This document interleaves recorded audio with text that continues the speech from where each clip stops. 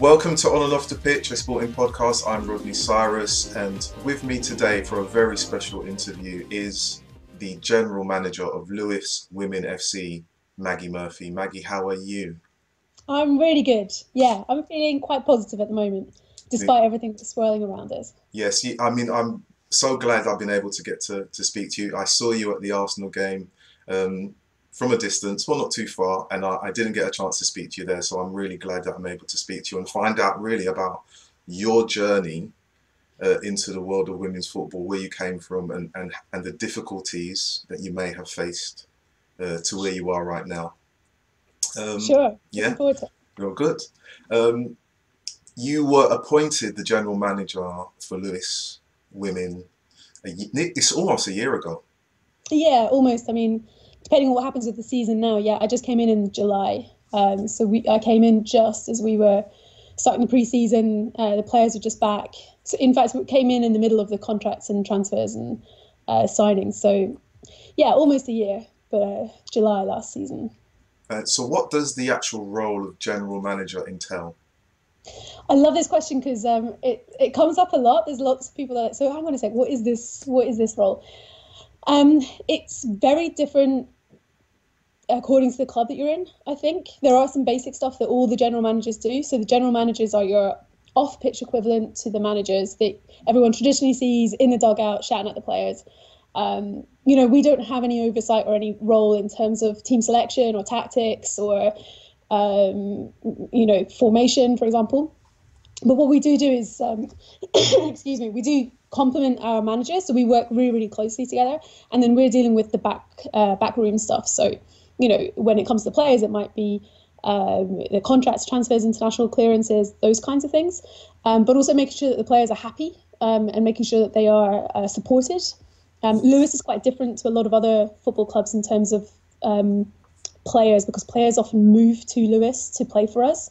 Whereas if you're a club in London, for example, you might actually switch from London club to London club without actually ever moving home. But here at Lewes, we have a few player houses, for example, which is a little bit unusual. But then we're also just seeing that there's a poor network connection. I'm hoping I can come back. No, you can still. I'm still hearing you. It's fine. Rodney, did you lose me a little bit there? No, no, I still had Oh, you're you. still here. Oh, Yeah, sorry, yeah, it's yeah, completely froze. yeah. So, so the other things that we're in charge of are things like the marketing, match day experience. We're usually the ones that are in charge on match day. So, generating attendances and doing that kind of side of things.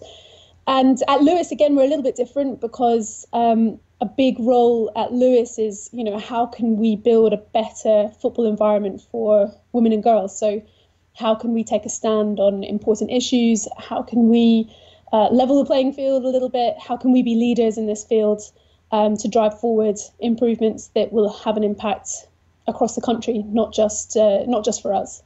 So that's an important part of the Lewes general manager role as well. Well, I think it's from what you say, part of the general manager role. It's a very important part of yourself as a person, isn't it? Really. Yeah, 100%. I mean, I don't think. I wouldn't have taken a general manager role at any other club. For me, Lewes embodies this kind of football club situation that I think should be the norm, but is so far from being the norm. So if Lewes didn't already have this platform, if it wasn't already committed to it, if it didn't already have its principles and its values set, I wouldn't have joined it. I needed to know that there was that backing, and it wasn't just a kind of paper promise on things like equality or supporting the women's side. It has to be embedded in what they're doing. And with that, we can create this exemplary football club that is doing the right thing on and off the pitch. And I think that's really important for Lewes, for the football club, but also for the town. It's the town itself tries to be exemplary in a lot of things. And the football club and the town is really symbiotic in a way. It feeds off each other. I like the link between on and off the pitch. Obviously, that's the name of the podcast, so thank you for the plug inadvertently. You played football yourself, yes? Yeah, yeah. How easy was it to transition from being a player to being a manager? Well, really easy, because I think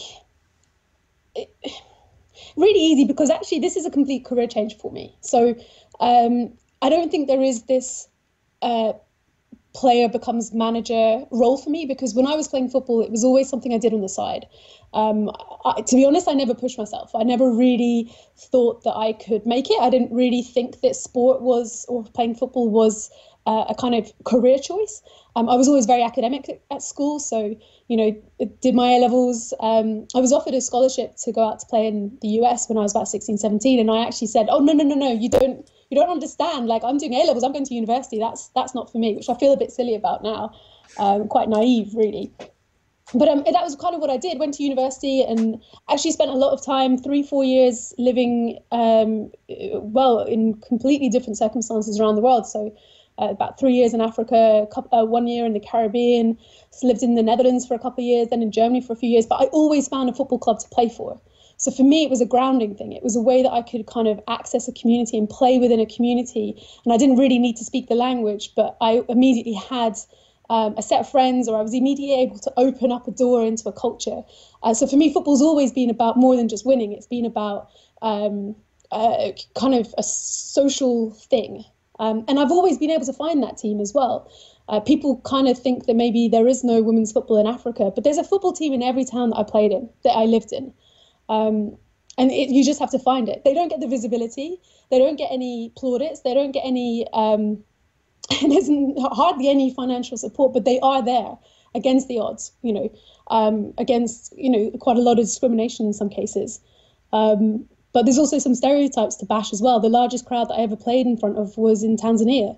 We had about 3,000 people watching the women's team in a cup final. So there's yeah, and that was almost 20 years ago. So there are these perceptions that women's football is maybe just kind of big and growing in the US, North America, and Europe, but actually women's football is everywhere.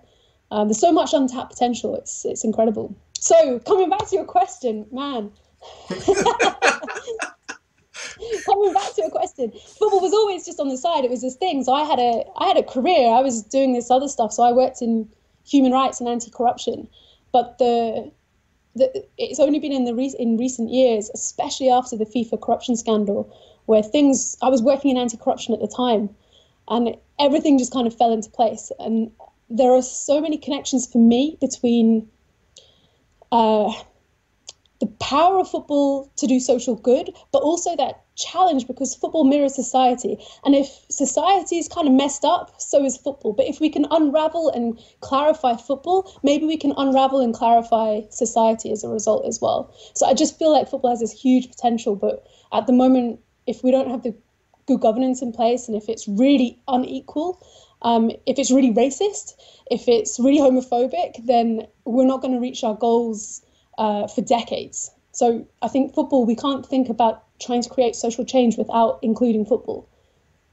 That was maybe a little bit. No. I mean, it's really good. So many individuals say that, football is a really good tool, and they talk about role models and it's a driver for change. But you never really see so many individuals go out there and actually follow up with actions with their words. And I think that what you're trying to do and what you've explained so far is that you have demonstrated that you say it and you do it. And it's quite key, really. Yeah, I think it burned away at me a little bit. Like, I didn't mean, honestly, I never, ever intended to be in this role. I never really intended. In fact, still my family think I'm a little bit nuts. And my old colleagues from, I was working at, I was representing my organization at the G20 or at the UN. And now I'm managing a football club in Lewes. Where's Lewes? Lewes who? Lewes what? And so I think that shows, I guess, how passionately I feel even a bit silly saying it, but like how important I think football can be. And yeah, let's give it a go. Let's see what kind of change, what kind of ripples we can create. And try and win some matches at the same time, because it's also about the on-pitch stuff as well. Of course. On the website, you say that you want Lewes to be the best team in the world. Yeah. Will they be? How do you count best? Like, it just depends on what we think of as success, right? I think sometimes, and this is a really important conversation during the COVID-19 situation right now, we tend to think of success and successful football clubs as those that win silverware and generate loads of cash. Maybe the most successful football club is one that is doing incredible things in its community and is well loved and well supported and gives as much as it receives. I don't know, maybe we just have to clarify what best is. Well, in terms of best and being rich, some football clubs can be emotionally rich. They can be financially rich. I think in essence, Lewes is definitely emotionally rich. Now, you talked about the COVID-19 situation that's caused the bulk of football to stand still and the rest of sport. How are you coping with this break in football, and how are the players coping with this break? Yeah, let's maybe talk about the players first. I think this is quite unique maybe to the Championship women's players, even more so than WSL players. Like, my players are semi-professional. They are teachers, they are carers, some of them are still working, they are key workers. They are going to university, and then they come and train with us in the evenings and daytimes, once or twice a week if they can, and then they have games. Their entire lives are so structured and so fast-paced, and now suddenly so much of that is gone. So there's suddenly these players where almost every minute, if not hour, is kind of mapped out. Suddenly they've lost that structure, that kind of fast-pacedness. So I think there's going to be some challenges when it comes to players maintaining their mental health. So far, our players are in general, I think, doing okay. They wish that they were back. They miss each other because it's so tight-knit as well, right? Yeah. And I think the lack of clarity and the ambiguity and this not knowing, this uncertainty, can be unsettling. And that doesn't really help with the lack of clarity in terms of will we, won't we end the league and the rest of it. And some of them are still in the front line. Some of them are actually caring now for family, and it's deeply unsettling for them. It's not a role that they meant to be in, just the same as anyone. Lots of people have turned into carers in the last weeks. So yeah, I think it's, quite unsettling. It's just a tricky circumstance. I think when it comes to me, I'm able to catch up on loads of stuff that I've been meaning to do for a long time. So in some ways, having a little bit of space is good, but that's because I haven't yet had a family member, for example, that's been affected. So I'm still feeling quite lucky, to be honest. I think what I'm trying to do is I've set up the Lewes FC's community network, support network.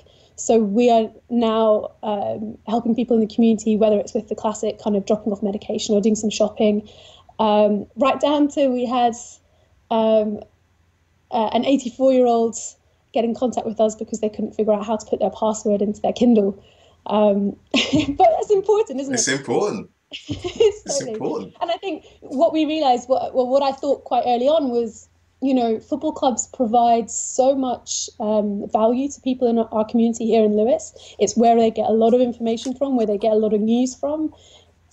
And because the community is quite tight at the football club, I figured that some people might not feel so nervous about reaching out to us to ask for help, whereas they might feel a little bit less at ease if they were reaching out to help, within one of these brilliant Facebook groups that have set up. And, the football club, they have a relationship with the football club. So, they support us. Now it's our turn to support them. And I think what we've seen is people coming through and asking for help that might not have done so otherwise. So, as a football club, we're able to do our bit right now, while still trying to figure out how do we make ends meet, frankly, for the future. In terms of making ends meet, the games that have been postponed, let's say that for now, we don't know when they'll return. Should they return at some point in the future, whether it's 6 months, 4 months, December, who knows? Would you advocate games being played behind closed doors, or do you want football to come back in its full form with fans singing and cheering? I think it's unfair to this might not be popular, it might be controversial. I think it's unfair to have games returned behind closed doors. And I think it's unfair mainly on the players. That would assume that our players are immune to Yeah, of catching course. COVID-19. And, our changing room's a single room with 20 people in there, asking all the players not to high five or hug each other once they've scored a goal. Like, I'm maybe being pithy, but I think that, the health and safety of our players is number one. And we've only just seen in the news today that the one of the Arsenal goalkeepers on the women's side has just tested positive for COVID-19. So, players are not immune to this. I think that the health and safety of the players is number one, and of the staff that would have to, and the volunteers that come and man and set up the games. Even if it was behind closed doors, we still have people here. A secondary concern, but also really important, is just simply football is a community event. It's sure, I'll set up a live stream. Of course I will. And I'm sure that people will watch it. And in fact, we already put in an application to the FA weeks ago to say, hey, in the eventualities, before we realised how big it was going to become, I actually wrote and said, look, would I be able to set up a live stream? And could I set up a live stream? I'm just thinking through the eventualities, but potentially, could we set up a live stream? And even though we're not allowed to generate, we don't have a broadcast deal, but would we be able to charge a little bit to cover the costs and to be able to generate funds if we don't have audiences? So I'd already been thinking about that about 6 weeks ago. But why? Why would we push it why would we? This is unprecedented. Why would we push for these games to take place without the community that supported the club in the first place? Why would we rush back? So what I'm afraid of is we rush back and we play these games behind closed doors and we set up, okay, well, we've got these 6 weeks to play 9 games and one single outbreak in one single team and we start again. Yeah. I mean, I have to pose the question because I know that as a fan of football myself and someone who goes to games live and obviously keen to watch sport, I've had a conversation with many individuals. They say it may get to the point where they'll take any sport that comes on television, and if the players are safe, if they have been proven not to be positive in the tests and they are isolated, and this is at the top end of the game where everyone's having this conversation. No one really has conversation in the same sense with the women's game. Yeah. All of the points you make are relevant, and as a community thing, as you've mentioned, it is that as a community, everyone wants to see football. They want to be a part of something that's bigger than themselves. And when you look at football clubs as they have shown in this current situation, they fill the void of services. They actually are the glue. I have to pose the question. I just wanted to get your take on it because I know there is no right answer. There are alternatives. But then let me give you, just maybe one other example, because I think that some people obviously want the games to go ahead. I want the games to go ahead. Everyone wants the games to go ahead. But just this morning, I'm calling up our oxygen provider to agree to send my canister back so that they can distribute it to an NHS hospital. So first of all, we don't have any emergency oxygen at the side of the pitch if there's going to be a game taking place. Why? Because, I've sent it back to the NHS, where I think it belongs right now. But then I can't fulfill my license, which is that I must have that, oxygen canister at the side of the pitch. There's some really small details here. My team doctor right now is working flat out for the NHS and A&E. Excuse me, doctor, can you come back for this game? We've got a really important game against Charlton. Sometimes we just have to realise that, football's not as big as we think it is. And there's lots and lots of these tiny little decisions around really small things that I think people sometimes forget in the desperation to get football back on our screens. I think we all need a bit of a reality check sometimes. Yeah. In terms of the reality check, I know what you mean. Fans up and down the country are clamouring for content. They're clamouring for actual access to the clubs that they follow, just generally football. Obviously, with the postponement, the FA have made a decision about football clubs at a particular level, basically voiding the games they played. I mean, do you have a position on that? How did you, as a general manager, feel about that? And do you believe, or do you have a fear that it might come the same way for the WSL clubs and the Championship clubs? Yeah, this is a bit tricky. I think that whatever happens, some people won't be happy, naturally, obviously. Yeah. And it's very difficult to have objective thinking around this. Everyone has some kind of something at stake. I think that from what I understand, and I'm no medical expert, this is just the start. And I think that if this is just the start of what's going to be an incredibly difficult 4 to 6 months, then I think it's a good idea to null and void. Because I think that in some ways we need to be thinking through, is it even possible to get next season up and running? I don't feel really strongly about whether we null and void it or pause it for like 6 months, but I really think that pushing the goalpost back doesn't particularly help anyone. I think that the real thing that was most upsetting to clubs was the lack of communication. Yeah. And the lack of consultation and feeling marginalised. And even if it wasn't intended, I think the perception around being marginalised is something that the FA probably has to grapple with a little bit. But I think that's more the issue rather than potentially the outcome of the season, because I don't know, obviously no one knows, but I have a feeling that will possibly, if I listen to the medical advice from last night, which was this is going to be in place for 6 months, then I just think that probably it's just the start of the other leagues becoming null and void as well. And that's not what I want. It's just a practical thing, I think. I mean, it's a very difficult situation, and I can sense already you're not sure, like anyone else, in terms of how it's going to fall and how you feel about it, because there are so many different elements within any different opinion that you have to consider. With that said, if the games were voided, what would that mean for Lewes and yourself in terms of player retention and possible acquisition in the future? If the league was null and voided now, it allows us to plan all those things. If the season's put back by a couple of weeks, every few weeks, it's worse for us. A lot of that is to do with the fact that, our players are on contracts. Those contracts, so we're paying our players 100% at the moment.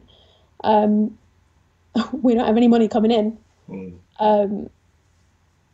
So if it is constantly put back, we somehow need to find money to pay for wages for players in months that we were not intending to pay anything at all. Lots of clubs are going to go bust. So I think that's why I almost feel like if a decision is made that whether it's null and void or whether it's no games now until September, October, that allows us to stop, to regroup, to figure out how we're going to play this going forward. But for context, I mean, after the 2 storms, the Championship had to have its end of season, the date of the last game of the season, pushed back by 2 weeks. And we had a full club consultation on that because extending the season 2 weeks had a significant financial impact on us already in terms of player wages. Extending for like several months it's not possible. And that's another peg into the playing behind closed doors. That means that Lewes, again, we're quite different. We generate a lot of money on match days because we get good crowds and and the crowds enjoy the matchday experience and spend a lot of money at our games because we own our own kind of food and drink outlets. So everything we generate, we're not renting any facilities. We're not bringing in external caterers. So anything behind closed doors takes away the revenue stream that would be paying the players. Yeah. So I think there's lots of, I think that for us at least, I think clarity is really important. But we're one club of that 23 that are part of these discussions. And then very difficult discussions as well. So I feel your pain because not knowing the financial implications, players in terms of their security, their insecurities, whether they're going to be still at the club, what they need to do in terms of their own lifestyle and everything else, the commitments that they have as individuals with families, it's definitely a strain.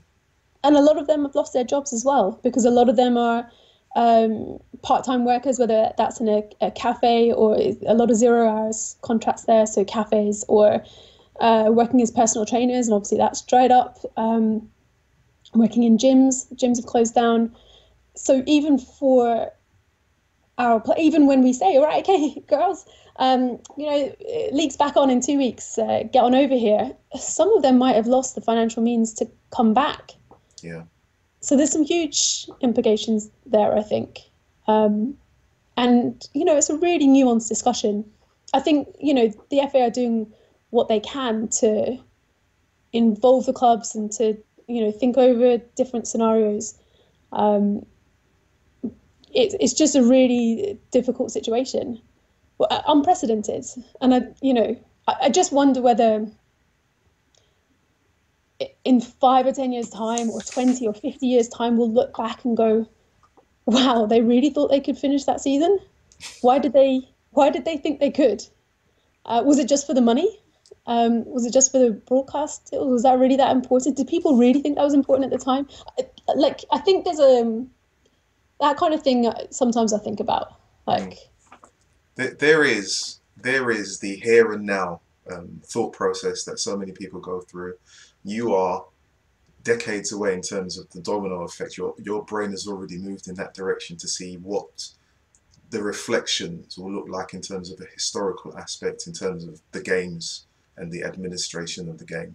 I understand that, and it's difficult, But as a general manager, you more than anyone will probably know how difficult it is. Obviously, the conversations that are happening at that level, but from a fan's point of view, they just want to see football. And they're crying out to see the girls, the players. Yeah. They're crying out to be in that environment. And just as much as you've mentioned that the players are missing each other, the fans, I know, for every club, are missing the players. They're missing the fans. They're missing that community sense, that additional family that they belong to. So from a selfish point of view, I understand, but also you are very logical, and you're saying, historically, further on down the line, we're going to look back on this and say, what were we actually doing, and did it make sense? And you're probably right. You're probably right. Wise beyond your years, Maggie. That's what the problem is.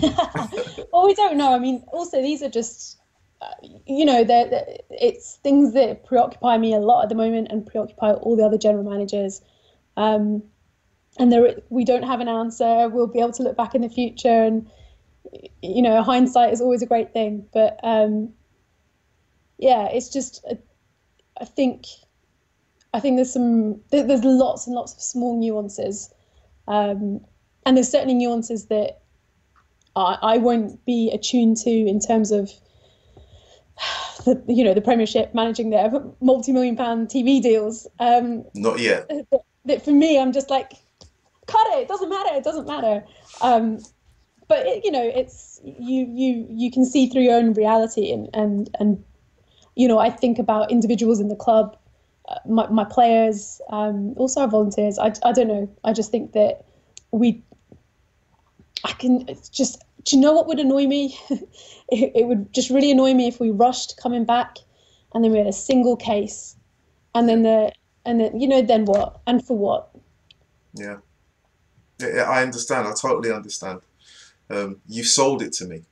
You have sold it to me. Moving away from the whole scenario of not playing football, can I ask you to reflect on the season that you've had since you've been in charge? What has been the best game that you've watched, and who has been the toughest opponent that Lewes have faced, in your opinion? Okay, so the best game, the best game was it was a hot, beautiful, sunny day. It was the first game of the season, August 15th, our first game, and it was home to Blackburn. And we ran out 5-1 winners. And I was like, wow, this is it. This is amazing.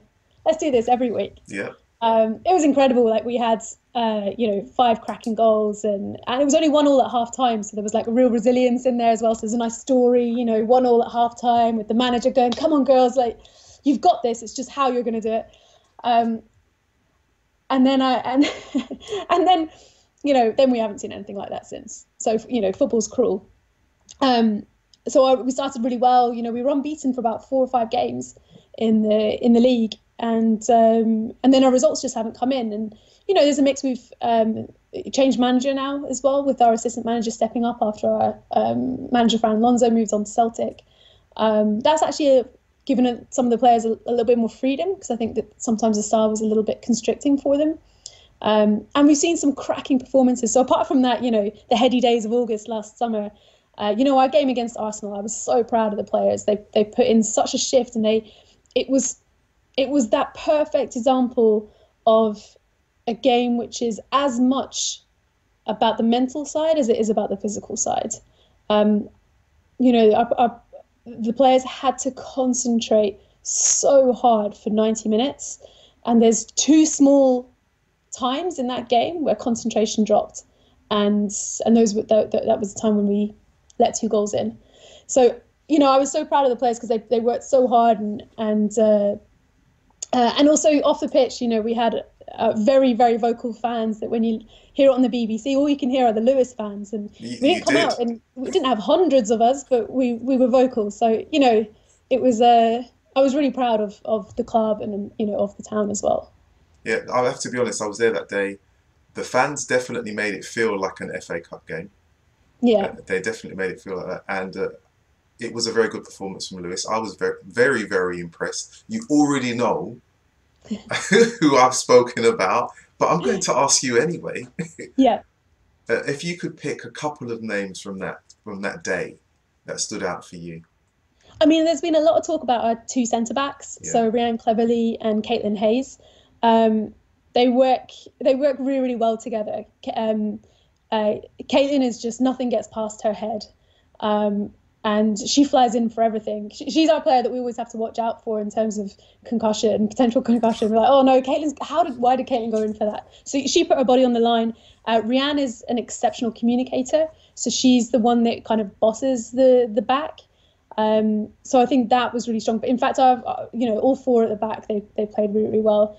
And then we've got Ellie Noble and Philippa Sava in the middle that played really well together. I think for our forwards, it was really difficult because it was, if we got over the halfway line, then it was a kind of a case of go, try it, but we, actually the first goal, the goal that came against us to make it 1-0 to Arsenal, that was after our attack. We had attacked, we were in their box for a little bit, then we had a corner, and I think it was from the corner that they won the ball, and ironically, Arsenal scored on the counter attack, which yes. I'd like to go down in the record.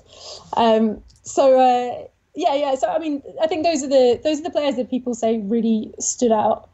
But I think across the team, over the course of the season, we've put in some really solid, really positive performances, especially against WSL teams. And even, Aston Villa, top of the league, won every single game this season. We lost 1-0 to them. And that was after we had a goal disallowed. So we seem to pull it out for some of the top teams. And then we've been struggling a little bit in some of the grittier games. That's where we seem to have not quite performed to the level that we want to perform. Well, I have to say I was there on the day. And yes, it was a very good performance. And the players that you mentioned were definitely outstanding. They were definitely outstanding. They were outstanding. I won't say any more because you told me not to. Well, I just don't want anyone to come in, run in and grab our players. But They're Uh, all very happy at Lewes. I'm sure they are. Um, Before we kind of bring it to an end, I looked through some of the things online about yourself, and you did a TED talk. Yeah, a couple of Yeah, years you ago. did a TED talk, and it's called "Don't Call Me Strong." Yeah. Is that still the case? Yeah, because like I think sometimes we it's kind of like sometimes to play football as a woman, as a girl, you have to be like this strong character. You've fought a lot of battles, and everyone's always keen to find out the kind of struggles you might have faced, and only the strong get to the top. And I think that ultimately what I hope we can do is realize a world where you don't have to be strong. You can be pretty mediocre and average and still be a girl that wants to go and have a kickabout in the local park. Because no one is going to shout at her, no one's going to jeer, no one's going to wolf whistle. She's just playing football. It's a really unremarkable situation. My in that talk, I mentioned, I just really want loads of rubbish girls to play rubbish football and to not be judged for it. Because I think at the moment, you still have to be exceptional to play women's football. Otherwise, you won't be given that respect. And so sometimes I have this slightly strange emotional reaction to some of the inspirational videos that you see on social media. Of course, they inspire me. And sometimes I think we shouldn't have to be really inspirational or strong or powerful or wise or all this other stuff to be involved in women's football. Hopefully we can normalize it to the point that it's really unremarkable for a woman to be involved in football. That's where it comes from. Well, I have to be honest. I understood the message. I wanted to that to be the last question, but this is the last question for you. Okay. Do you see yourself as a role model? I think I'd like to achieve some things with Lewes before I would find that easy to accept.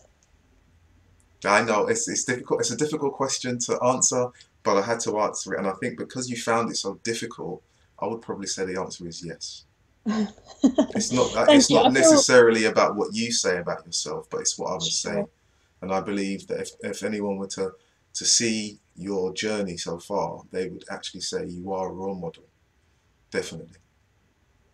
Thank you. It's all I'll right. struggle with accepting it, but I would put it in the post, but it might not get there for a few days. But there you go. I'm going to say that we've literally run to time, but I thank you very much for giving me the time to interview you, Maggie. It's been absolutely brilliant. no, it's been a delight to be on. So thank you. And Thanks for hopefully we having me. can speak again. Yeah, of Oh, course. Well, especially if you come down and watch a game and that experience proper match day experience at Lewes. I was due to be there against Aston I Villa. know. I was I due to know. be I was there. excited to have you down. So Yes, thank you. Well, I will be there.